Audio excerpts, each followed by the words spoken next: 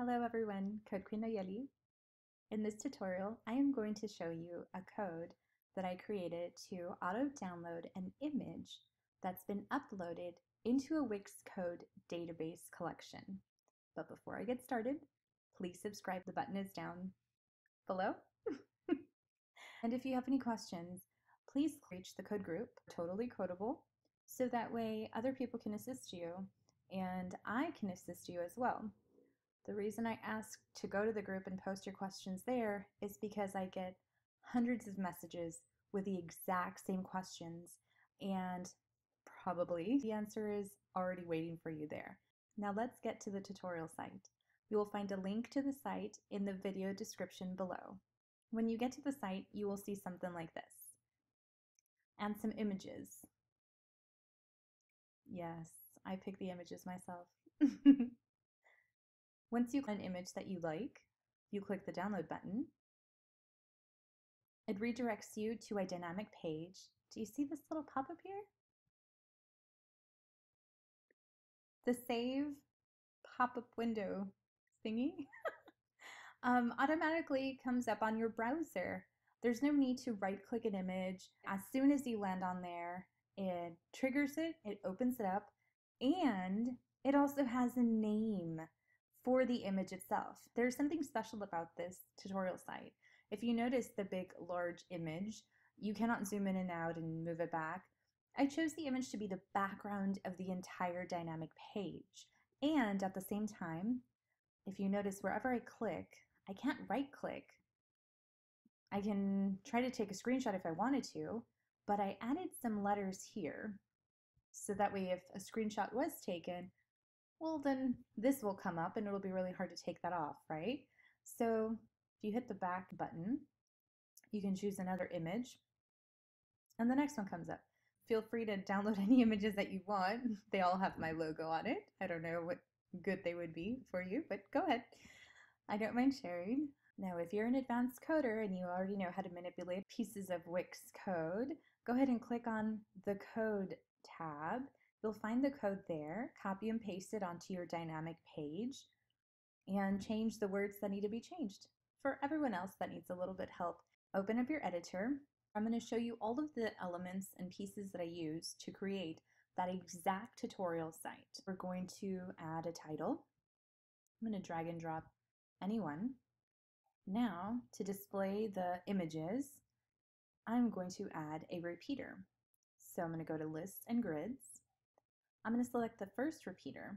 If you don't know how to work repeaters, please watch my repeater video on YouTube. I'm going to click on Manage Items.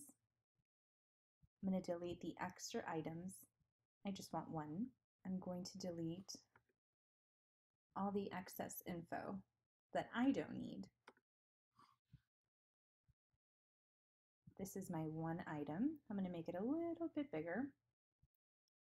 I'm going to make the image larger. I'm going to center my button. Now I'm going to check the settings of this image. I don't want anything to happen when they click on it, so I'll change it to nothing happens. I'll keep the original proportions. And then I'm going to click on the repeater again, click on the layout. I'm going to center it. That way if I have 1, 2, or 3, it'll space them out evenly. Still clicking on the repeater, I'm going to click on stretch, and I want to stretch it full screen. I'm going to add a little bit of margins so it has a little bit of cushion on the side.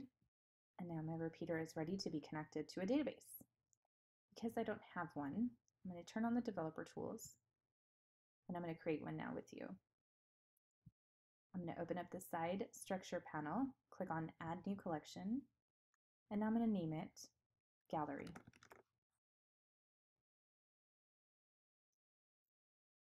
For this tutorial, it's public information, so I'm going to click on Settings, Edit Permissions, and make sure that it says anyone can read the content. It doesn't matter who creates it or who updates it. For right now, we're just showing and displaying a gallery. I have one column already. The field is called Title. I'm going to add another one. I'm going to call it Image. The field type will be an image. Then I'm going to add one that's called note. It'll be a text field, and I just need those three. Now that I have these three, I need to fill in my database with the images, the title, and the note. So I can do it one of two ways. One, I can add information here in the sandbox, or I can go to the live database. Now, this is the Wix dashboard for this site, and this is where you find the databases. If I click on database now, notice that I have none. So in order to add live data in a live database to display on the site, I have to publish the site first because it doesn't know that I've created this just yet. So if I try to add information through the dashboard, or if I try to sync it to the live database, well, there's no live database to sync to. So right now I am ready to publish. Now that I've published it, I can sync my information. It's blank now, so let me do this. Test 1, test 2, test 3, test 4. Now I'm going to select 4 images. So from the images that I have saved in my account, I will select one for each item.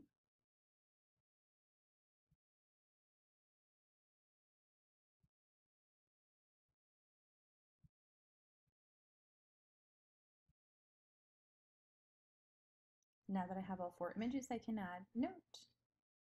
For example, this is my one note. Here is number 2. This is 3. Hello 4. So I've added a title, an image, and a note. I've added it through the sandbox, so now I would have to sync this information to copy all of these items to the live database. So let me send it over to the live database. Now they are in the live database. Let me go to my Wix dashboard and check it out. I'm going to refresh this page. Now that I've refreshed it, not only do I see the database that I've published, but I notice that there are 4 items in there. If I click on there, now I can see the items that I've added. So I can add more items through here. Let's add 2 more. Let's do Hello World and Hi Nayeli. I'm going to add 2 more images. It still accesses the same images from my account. If you don't see the images that you're going to use, simply upload them into your account. This is the world last title. So I've already added all of the items that I'm going to be displaying on my test tutorial site. So from here, I can now sync backwards. I'm going to sync, overwrite this collection with all the items that are in the live database right now. So I'm going to sync it, and now it's going to add all of the items that are visible from the live database. So that's how you work that. Now that I have a database with items in it, and I've already added my super fancy repeater, I'm going to click on the repeater. I'm going to connect to data. So I'm going to click on this icon. The first thing that we have to do is create a data set. This is the glue that connects the data from the page and pulls the information from the database. So I'm going to select the collection that I want to connect to, and it will be the gallery. It doesn't matter what the name is, it's just for your information. Now that I've connected the entire repeater, I can select specific fields from the database to connect to the items inside of the repeater. In my repeater, I only have 2 items. Let's first connect the image. I'm going to click on the database icon. The image will connect to image. The alt text will connect to the title. And nothing else. Now the button, I also want to connect it to something specific. I want to connect it to a dynamic page. But if you notice, I don't have a dynamic page available because I have not created it. So let's create that now. Very simple. Hover on top of the name of the gallery database. click on the settings, click Add Dynamic Page. We're going to create a single item page to display one single item from the database. Because I don't want them to remember the URL, I'm going to choose something. I'm not going to choose the title. I'm going to choose the ID, and I'm going to create the page. You can choose whatever you want for the URL ending. Just select something from the dropdown. Now that the page has been created, I'm going to add text to the page. I'm going to add another piece of text. Now that I have my title and the note, I'm going to click anywhere on the page, and when I see this, change page background, I'm not going to click on this. I'm actually going to click on the little database icon here to connect to data. Once I select that, I find the image, and it's done. It's connected. So now this background will be the image itself. I do want to make sure that the inside of the page doesn't have any color, so I'm going to click on the little formatting tool. I'm going to click no color, and then close that. Let me connect the title. And now I'm going to connect the note. I'm going to make these long enough to make sure that the title and the note actually fit.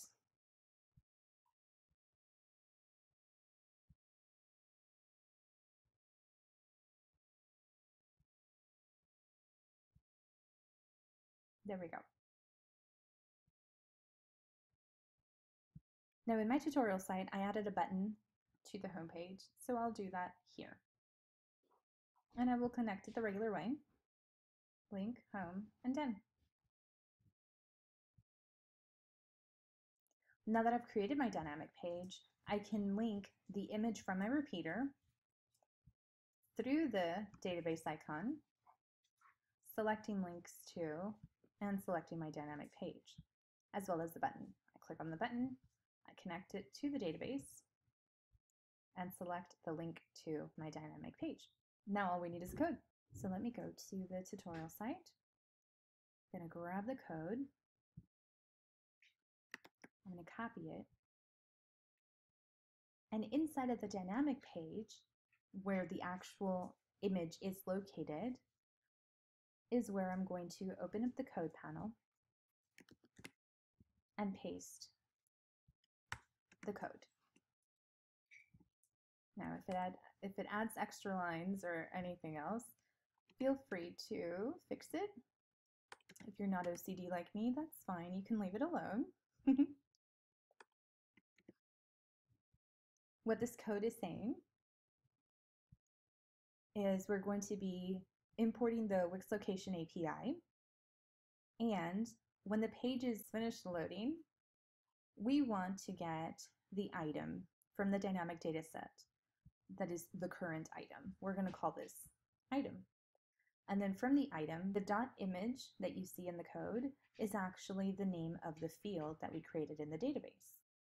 From the database, under the image column, if you click on the little ... click on Manage Properties, and look under Field Key. Image is the field key for this image column. It is all lowercase letters. This corresponds to this part of the code. So we're going to get the item.image, and this will be the picture. Then I'm going to get the URL of this picture, and I'm actually going to split it. I'm going to take the file name, which is the note. So from my database, I look under note, and this is the column that I'm going to be using for the name. So when that save pop-up window opens up automatically, this is the exact wording that will show up. Whatever you want the title to be or the default wording to be, select that column field key and add it to your code. Mine is note. And the last piece of code is actually the trigger that opens up the pop-up window for this specific image that is saved in your database with that specific name file derived from two pieces of information that you've written in the code above. The first piece is the part of the URL where the picture is currently being hosted, and the second piece is the file name, and that's the entire code. To make sure that it works for your database and your website, you need to change three things. One, the name of the data set that is in your dynamic page. If it's called hashtag dynamic dataset, then that stays the same. If you have a different column with a different field key instead of image, type in the correct one for your database collection, and the same thing with the file name. If you're going to be using a different column that's not called note, then write it in there, and then your code should work perfectly fine. Would you like to test it? Let's publish. Now let's visit our site that we just created together. You'll see the big title up there. All of our images are there. Click one, and voila. Remember to give this video a thumbs up. Please remember to subscribe. If you have any questions, remember to join the Facebook group. Chances are someone's already asked that same question that you have.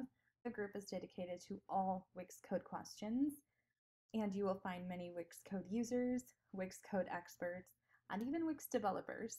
Of course, I'm also available for private tutoring. Find me on totallycodable.com, search for more resources, and keep an eye out for the Wix Code Basics course that will be released very, very soon. See you next time. Bye!